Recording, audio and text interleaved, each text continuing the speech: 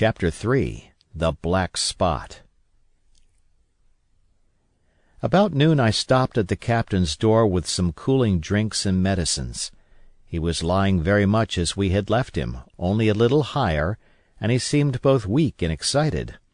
"Jim," he said, "you're the only one here that's worth anything, and you know I've been always good to you. Never a month but I've given you a silver fourpenny for yourself.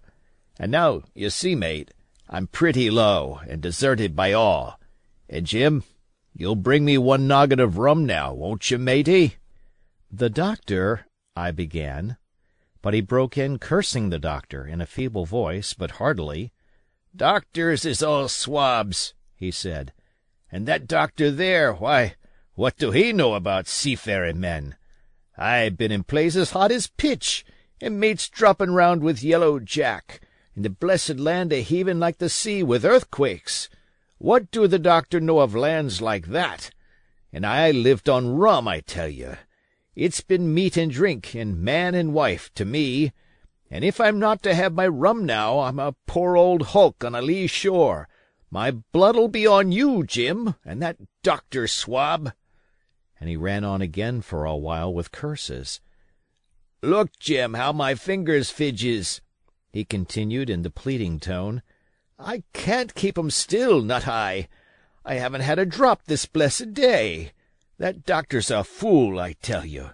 If I don't have a drain of rum, Jim, I'll have the horrors. I seen some on 'em already. I seen old Flint in the corner there behind you. As plain as print I seen him. And if I get the horrors, I'm a man that has lived rough, and I'll raise Cain. Your doctor hisself said one glass wouldn't hurt me. I'll give you a golden guinea for a noggin, Jim." He was growing more and more excited, and this alarmed me for my father, who was very low that day and needed quiet. Besides, I was reassured by the doctor's words, now quoted to me, and rather offended by the offer of a bribe. "I want none of your money," said I, "but what you owe my father. I'll get you one glass and no more." When I brought it to him, he seized it greedily and drank it out. "Aye, aye," said he, "that's some better, sure enough. And now, matey, did that doctor say how long I was to lie here in this old berth?" "A week at least," said I.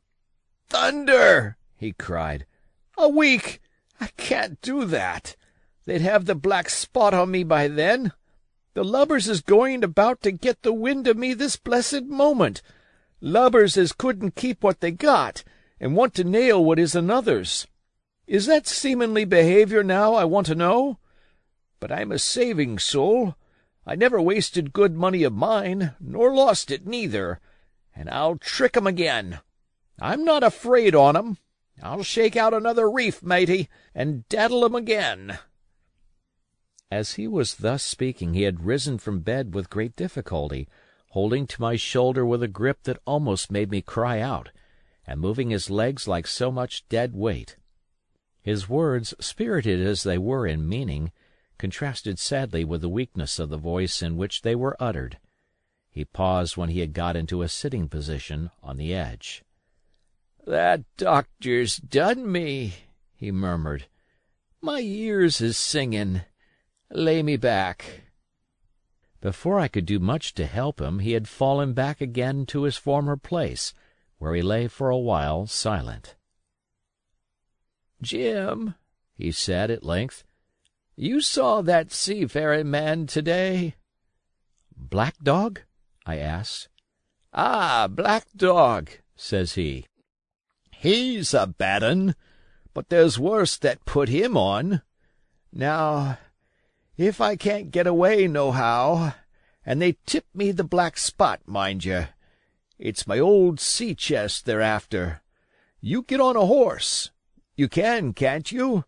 Well, then, you get on a horse and go to— yes, I will, to that eternal Dr. Swab, and tell him to pipe all hands, magistrates and sich, and he'll lay 'em aboard at the Admiral Benbow. All old Flint's crew, man and boy, all on 'em that's left. I was first mate, I was, old Flint's first mate, and I'm the only one as knows the place. He gave it me at Savannah, when he lay a-dyin', like as if I was to now, you see. But you won't peach unless you get the black spot on me, or unless you see that black dog again, or a seafaring man with one leg, Jim. Him above all." "But what is the black spot, Captain?" I asked. "That's a summons, mate. I'll tell you if they get that. But you keep your weather eye open, Jim, and I'll share with you equals, upon my honor." He wandered a little longer, his voice growing weaker, but soon after I had given him his medicine, which he took like a child, with the remark, "If ever a seaman wanted drugs, it's me," he fell at last into a heavy, swoon-like sleep, in which I left him.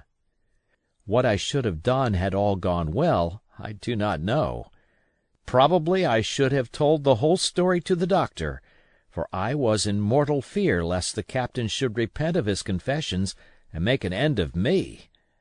But as things fell out, my poor father died quite suddenly that evening, which put all other matters on one side.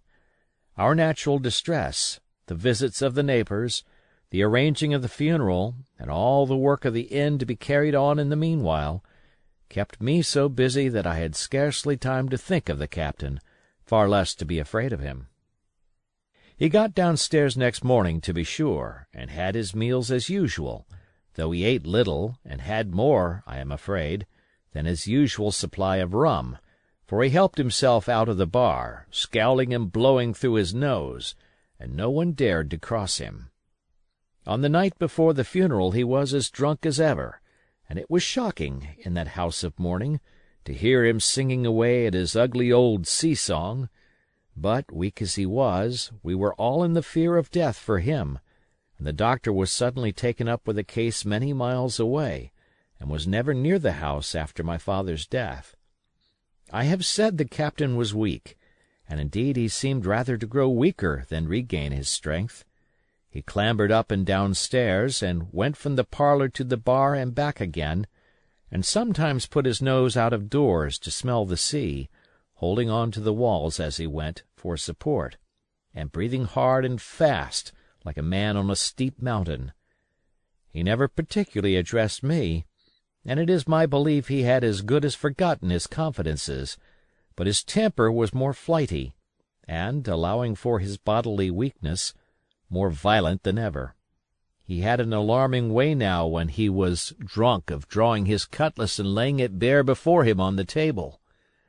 But with all that, he minded people less, and seemed shut up in his own thoughts and rather wandering. Once, for instance, to our extreme wonder, he piped up to a different air, a kind of country love-song that he must have learned in his youth before he had begun to follow the sea. So things passed until, the day after the funeral, and about 3 o'clock of a bitter, foggy, frosty afternoon, I was standing at the door for a moment, full of sad thoughts about my father, when I saw someone drawing slowly near along the road. He was plainly blind, for he tapped before him with a stick, and wore a great green shade over his eyes and nose, and he was hunched, as if with age or weakness, and wore a huge old tattered sea-cloak with a hood, that made him appear positively deformed. I never saw in my life a more dreadful-looking figure. He stopped a little from the inn, and raising his voice in an odd sing-song, addressed the air in front of him. "Will any kind friend inform a poor blind man, who has lost the precious sight of his eyes, in the gracious defence of his native country, England, and God bless King George, where or in what part of this country he may now be?" "You are at the Admiral Benbow, Black Hill Cove, my good man," said I. "I hear a voice," said he, "a young voice. Will you give me your hand, my kind young friend, and lead me in?" I held out my hand, and the horrible, soft-spoken, eyeless creature gripped it in a moment like a vice. I was so much startled that I struggled to withdraw, but the blind man pulled me close up to him with a single action of his arm. "Now, boy," he said, "take me in to the captain." "Sir," said I, "upon my word I dare not."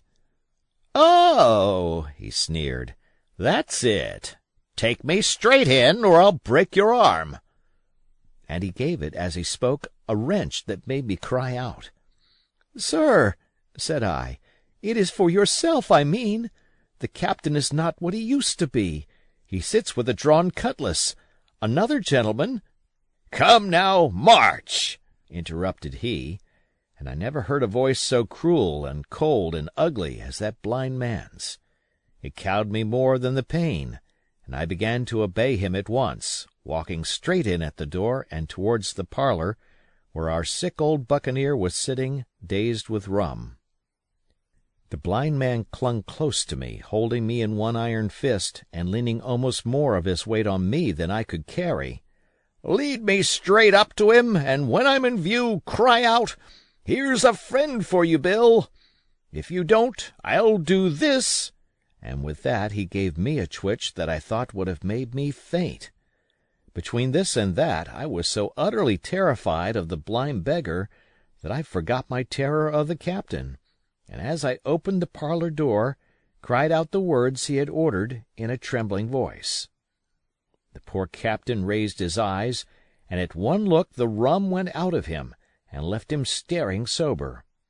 The expression of his face was not so much of terror as of mortal sickness.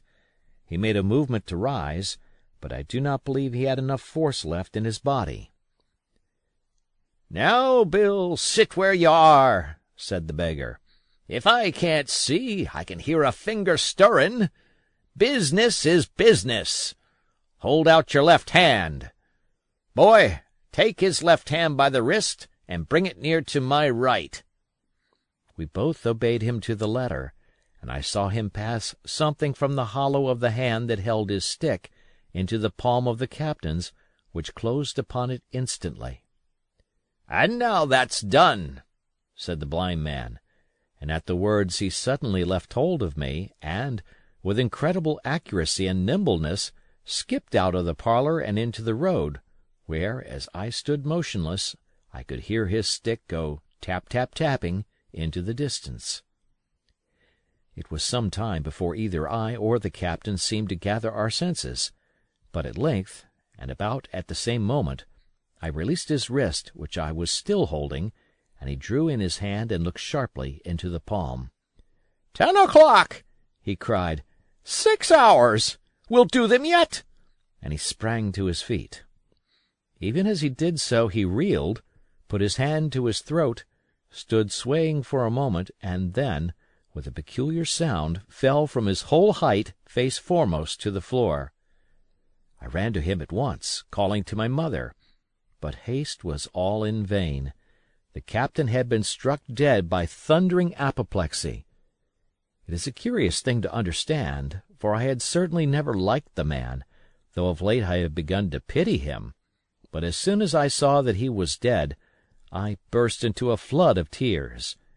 It was the second death I had known, and the sorrow of the first was still fresh in my heart. End of chapter.